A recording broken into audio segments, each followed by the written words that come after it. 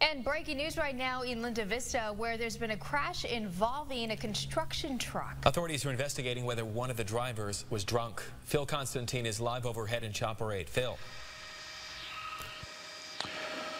Well, Michelle, Dan, this operator of this truck here is going to be in a little bit of trouble. They're testing the driver out to see if they might be under the influence of alcohol. Now, this is a very large scene here on Genesee. We're a little bit west of the 163. Now, this pickup truck, or the construction truck, stopped right around Linda Vista Road. However, they were going the opposite direction over here on Genesee, wound up coming over into this area. Had a couple of people on the back of the truck.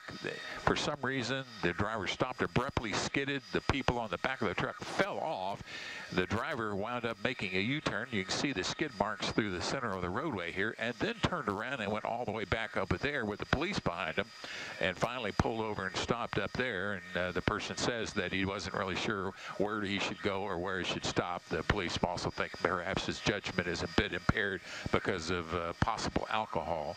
But in any case, this is a section of Genesee about a half a mile west of the 163 that's partially closed in both directions here while the police continue their investigation, trying to figure out exactly who did what to whom and if anybody's injured and if anybody's going to be making a trip downtown to the jail. From Linda Vista, I'm Phil Konstantin. Back to you, Dan and Michelle.